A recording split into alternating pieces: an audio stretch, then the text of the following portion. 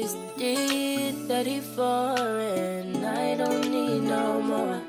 Hey guys, welcome back to my channel. I hope everyone is doing okay out there and I hope you've had a wonderful week. So today I quickly want to do I guess a Q&A based off some teaching questions. So I posted a question sticker on Instagram and I asked you guys to ask some questions about teaching because recently I've been getting a lot of those questions. So I said, you know what, let me set some time aside and answer some questions. And guys, you guys flooded the question box, which meant I wasn't going to answer all of those questions on there, but I did feel like it was important for me to at least still come and answer some of those questions on this platform instead. That way I could get through most of them without having my Instagram story looking like ants. Anybody got time for that? So if I haven't answered your question here, I would suggest you go back to my Instagram and check if your question has already been answered, because I've turned all of the teacher questions into a highlight on my Instagram. So go there and check if that question hasn't been answered over here. So I've screenshotted all the questions and I'm going to try and get through most of them very quickly. So I hope you've got your pen and your paper because we're about to answer these questions finally. What work should we do to build relationships with our students outside the classroom? So I'm guessing this is in reference back to what I was saying about how do you manage behavior. And my response to that question was, of course, working on your relationships with your students. And one way to do this is, of course, to build relationships outside of the classroom. I think the easiest way to build a relationship outside of the classroom is just to talk to the students in the hallway when you see them. Are you going outside during break times and lunch times just to see how they're getting on? When they come to your room to find you, are you dismissing them or are you actually taking the time to listen to any of the issues that they have? That is how you build relationships. And I think that is the easiest way just to build relationships. It's not rocket science, yeah? You don't need to do anything out of the ordinary. You're not inviting them to no Nando's, nothing like that. You're just keeping it, professional, but you're also making it known that, yeah, I still do care about y'all. Even though I'm your teacher, I still do care. So yeah, I feel like that one is more self-explanatory. As on the job, you'll find more and more opportunities to be able to build those relationships. How did you prepare yourself for your NQT teaching role? Did you do anything specific over summer? So I did absolutely nothing. Nothing. But I think that's also because I taught for my whole PGCE year, my whole QTS year. I did schools direct, so literally from day one I was teaching. So going into my NQT year was nothing. It was just like returning to work. So let me try and draw on some of my experience when I was getting ready for schools direct. So I read up on the curriculum for my relevant age group. I asked in advance what texts they're studying at the school. So this is very specific to English. If you're doing science, maths, I can't really tell you about that because I don't teach those subjects. But yeah, so I asked what texts they were doing so I could start reading the texts over summer. But more than anything, after that I didn't do anything, guys. I just went into it. I don't think that you can prepare yourself enough. I don't think there's anything that you can do to prepare yourself for most things in life, and this job is one of them. Apart from reading on the curriculum and asking what they're teaching at the school, there's not much you could do. How have you created work-life balance? So I say this all the time, I'm very intentional with my personal life. I'm not here to work a job for the rest of my life. God didn't put me on this earth to be doing agent of capitalism. That's not what he put me here for. So the things that I hold dear to me in life are my relationships and my friendships with friends, family, my partner, getting time to see them. And I know for a fact, if I do not get the time to do these things, I become a very unhappy person. And it's very easy for me to, you know, spiral into... It's very easy for me to end up on a downward spiral and for my mental health to be impacted. So I don't commit myself to any parts of work from my work life that can disrupt that peace and harmony of my personal life. So for example, contracted hours. At my last role, my contracted hours were from 8 o'clock to 3:40. 3:40, my bag is on and I'm leaving and I'm going home.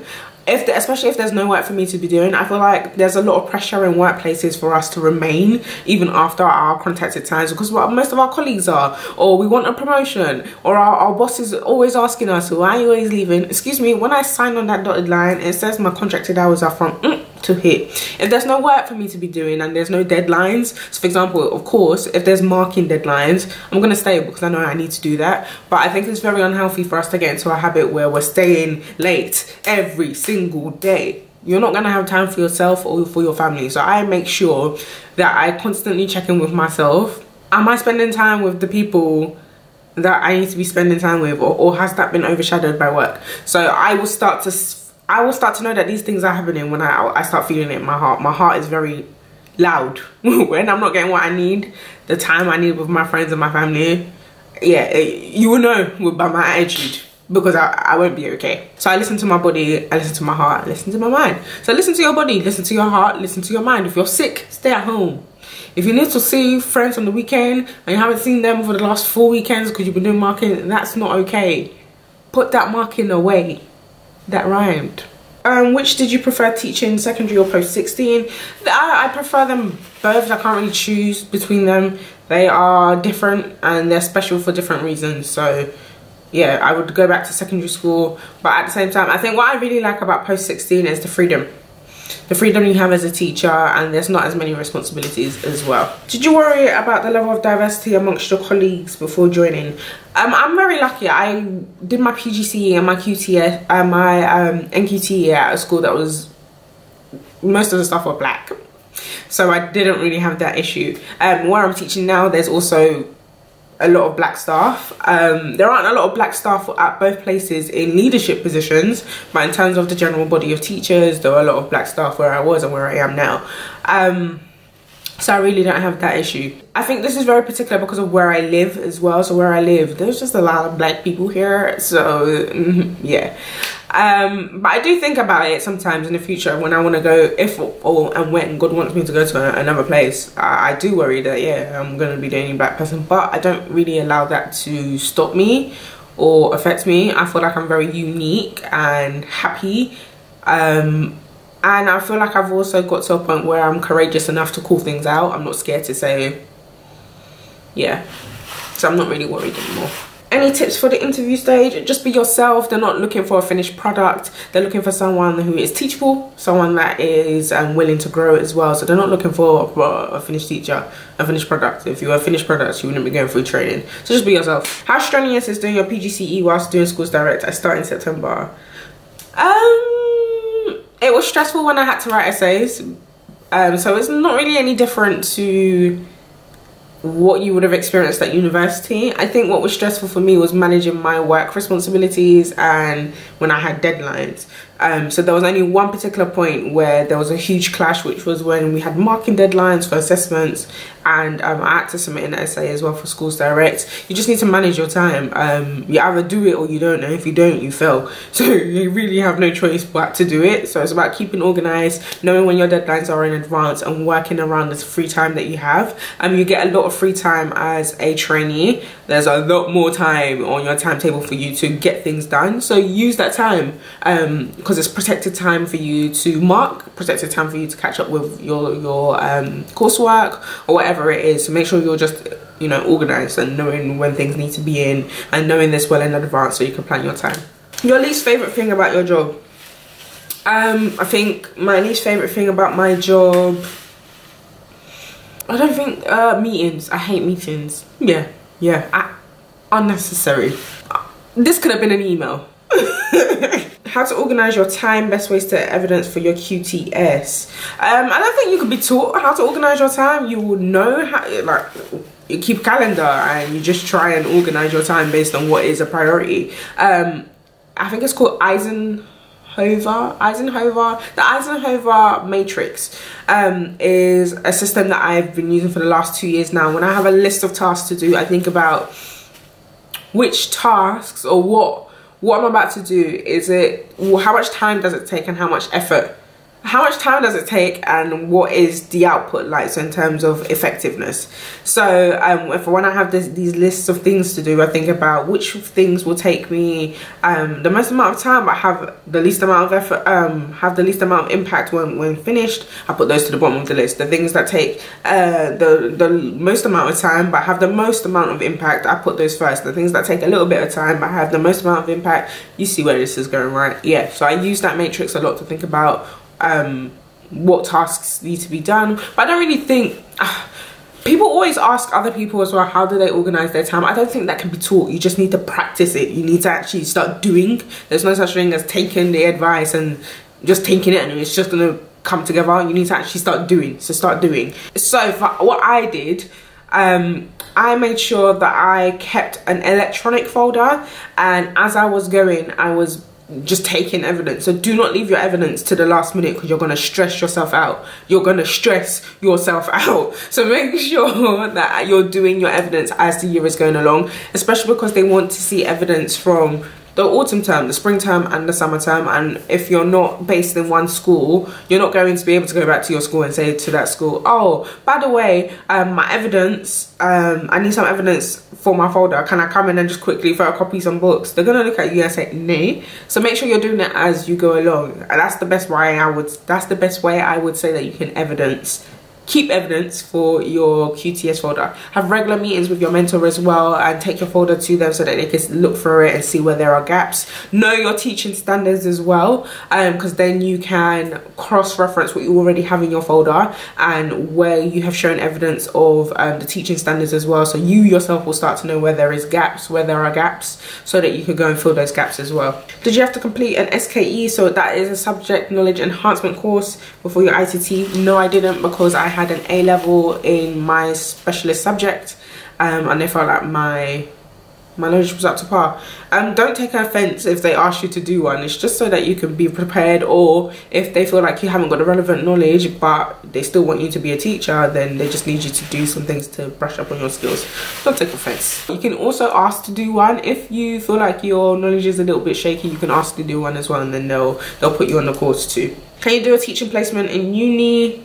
You can, but you need to organize it individually with the school. So I did some work experience, but I just went back to my old college. I still had links with my history teacher at college. I literally emailed her, oh, hi miss, I want to come back for maybe 3 or 4 days just to shadow you on what you do, because I'm going to be a teacher very soon. And yeah, there wasn't any issues.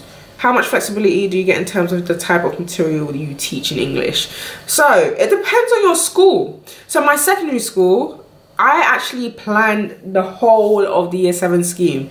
So everything that they did, all of the topics and the themes, particularly in the summer term, the spring and autumn term, there was already like a skeleton. I just needed to create the lessons and jazz it up. But for the summer term, there was quite a lot of freedom as to what I wanted to plan. And so they literally gave me a topic, and the topic was Shakespearean women. And I decided to make a large scheme, basically focusing on political and social issues that we see in society, and then relating it back to literature. It's a sick scheme. I'm so proud of that scheme, by the way. Wow, I'm so proud of it. So I think there's quite a lot of flexibility depending on your school. Now at my 6th form, I still teach English, and there's so much flexibility. I literally teach what I want. Of course, I just need to make sure that I am teaching the skills, but as long as I'm teaching the skills, I can basically teach what I want, which is really, really nice, but not nice because it means you have a lot of time to think about what you actually want to do. But yeah, I feel like your schools, especially now that every school is trying to be anti-racist, I feel like there are a lot of contributions you can make to your team, to the team, especially when you're having your meetings. It's not suggest what you want. I made sure to be quite vocal at my last school when we were revamping our syllabus and revamping what was included in our curriculum to include writers that looks like me, or writers that looks like the kids that I taught. So be vocal. It would be extremely bad vibes if a head of department is saying, no, you don't want to learn that. Why? Have you experienced racism amongst your white colleagues or from their children? That's a very good question. Yes, I have experienced racism. It's very funny because you get into education with a very optimistic mindset. You believe that this sector is altruistic and you know what, everyone's here for the greater good, but you quickly become to realize that not everyone here is for the greater good. And I think it's very sad that irritating. It makes me angry to think that a black man had to be murdered for schools to start thinking about how anti-racist they are. Even though these conversations have probably been happening for decades, it took that to happen. So it took a complete explosion of consciousness in society for other groups of society, other parts of society to say, you know what, we need to do something about this. And you know what, it was very interesting to see a lot of reactions and a lot of plans being put in place to appear anti-racist. And I, as a black woman who is quite passionate about the issues that we face, especially particularly in education, when you're calling out certain people, especially as a young black woman who is still a trainee, they don't like that. So I know I'm speaking in code, but I'm speaking in code for a reason. I also had an issue. Do I share this? I'm gonna share this, okay? I'm gonna share this with y'all. So I had an issue where a student actually laid hands on me, and I think it was quite funny to see the reaction from the school, and particularly knowing that I had other colleagues who were white and they were going through far less issues than me. Their issues could have easily been solved with a little bit of advice about how much fuss was made over them. But I actually had a student lay hands on me, and where was the fuss, y'all? Like, I literally, yeah, anyway, I have experienced it, and I think it's so important that you have a network of black teachers who, you know, will listen to you and give you support, but also join a union, okay? We have unions for a reason, because capitalism is a very aggressive and demanding entity, okay? So it doesn't matter if you're sick, doesn't matter if you're not able, it doesn't care about your rights. So it's very important that you join a trade union, a teaching union, so that you can have someone to be in your corner fighting for you, okay? Very important. As soon as you become a trainee, you could get you could join a teaching union for free. I'm paying like £6 a month as a fully qualified teacher now. Join a union, okay? Because you're going to need them at least at some point in your career, because there's some people be moving crazy in this profession. They're moving mad for no reason as well. Do you have any experience before teaching at a higher level such as secondary school? So I have no experience of teaching sixth form. I'm just that much of a bad B teacher that they were like, okay, come on, join us in sixth form. After that, can you go into teaching without maths GCSE? So when you apply for teaching, they make you go and do an English and maths test. I had to start revising maths all over again. Though I am great at English, I am pants at maths. So I had to do quite a bit of revision to get my maths up to speed so I can pass this particular test. If you do not pass these tests, you cannot become a teacher. And of course it depends on your subject. If you want to teach maths in particular, you're going to need at least a maths GCSE, a maths A level to teach maths GCSE. If you're teaching maths A level, then you need maths as a degree level. You can't. So you need to be one stage ahead of the year group that you want to teach. Otherwise, you can't do it. Okay. How did you figure out what age group you wanted to teach? So God is so good, because I initially wanted to teach 16 plus. But I only have an A level in English literature. I didn't do it at university. I went back to study to particularly teach secondary school kids, also because once you do post 16, you're just refined. You're confined to that post 16 sector. You can't come down to do secondary, and if you want to come down to do secondary, you need to retrain again. So it was by chance that I just decided to do secondary, because that's what they offered the most amount of support to teach at that level, and they have grants to teach at that level. So yeah, in my mind I was just going to do secondary school and then work my way up. But I got into secondary school, I loved it, I completely forgot about my sixth form goal, and I just now happen to be in the sixth form. So that just shows, like, when you state your desires, the desires of your heart to God will really make it happen, by the way, just to let you know. But yeah, I just haphazardly found myself at sixth form. I don't think it matters the age range you teach. You just need to know what you want. I knew I don't want to work with no primary school kids. My main motive was to be able to have conversations with students, but also to affect change. And for me, the best way for me to affect change is with kids who can think for themselves or are starting to critically think for themselves. Primary school kids can't do that. So I ain't got no business with them, and I ain't got the patience for that. It's getting experience essential when applying and writing the personal statement. I would say try and get some experience for yourself, not so much for your personal statement, so you can think about if this is actually what you want to do, so you can start asking questions in advance of what teaching actually looks like, especially to the teachers that you might be shadowing. But I don't think it is mandatory. It's essential, it's important to have some experience so you know if this is, you're paying £10,000 for this, so at least know if this is what you want to do. But they're not going to turn you away if you don't have experience, if that's what you're asking. Your biggest trainee tip: make friends that are at different schools. Okay, this will help you jump ship when it's time. Oh, and join a union. How are you coping with teaching during the pandemic and all? Guys, I hate online teaching. Like that ish is dusty. So I'm actually glad that we're back at school, but I think I've been coping quite well. I don't think my life is still going on as normal with my students. It is a bit annoying because you can't offer support when you need it. I'm a touchy teacher, so like occasionally sometimes my kids, they want a good church hug, and sometimes they need it. I have a lot of students that come and see me for personal issues that they want to speak about, and when my kids are crying, I don't know why I call them my kids because I didn't birth them, I call them my kids, and when my kids are crying, it's very difficult to have to be 2 meters away from them and wear a mask and try and offer support through your eyes only. It's very weird. So that bit's been difficult, but it hasn't really affected much. Timetables have changed, and now I'm running all over the school instead of being based in one classroom, but at least I'm getting my steps in. Word to Lydia Dinger. Is it fulfilling? It is fulfilling if this is what you want to do. If you have no patience and you're doing this because of job security or because you can get paid quite well pretty quickly, then you're not going to be fulfilled because it requires a lot and your moments of fulfillment are quite small. But when they come, they're heavy.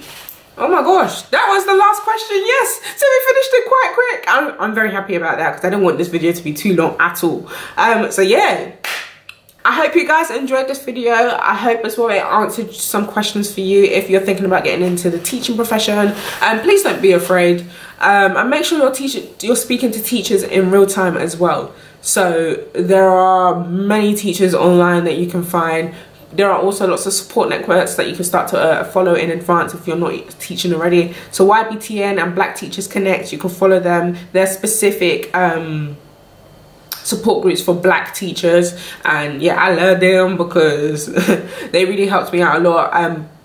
Pre-pandemic, pre-COVID, they actually used to host a lot of events for networking and for CPD, so they're very useful, and I would suggest that you follow them for when you actually become a teacher. But that's it for me. I'm a go because it's Saturday night, so I'm gonna pour myself a cheeky drink because I've done all my marking for my assessments, and I'll see you guys soon for another video.